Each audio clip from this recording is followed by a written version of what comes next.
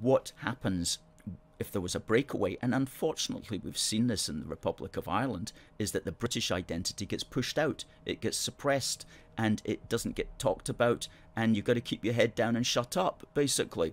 And we don't want that in Scotland, so the union is the best way of allowing multiple identities to rub along together. We're not always necessarily going to agree with each other, but at least we can rub along together. We can swim about, as I always say, in the big British pond, and we can swim past those that we don't necessarily want to engage with. But take us out and put us into a goldfish bowl, then we do what fish do in a goldfish bowl, which is we start eating each other.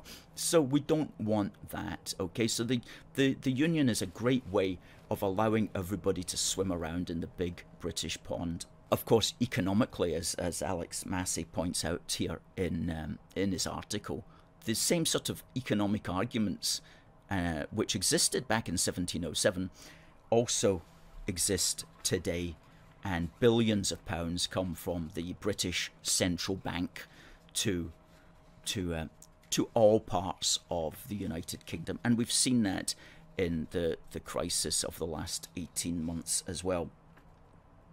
So it's a union that, as Massie says here, infringes no sense of identity while offering greater prosperity, and that's a bargain worth accepting. So I hope that was a wee answer, Cam Ecos, to your point of view.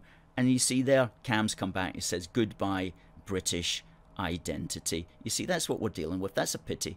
That's a pity, because that's a man who will not allow the rest of us to be British if he got his way. And I'm afraid, Cam, that's not a democratic point of view, and it's not a sustainable point of view, and it's not one that we can accept, you know.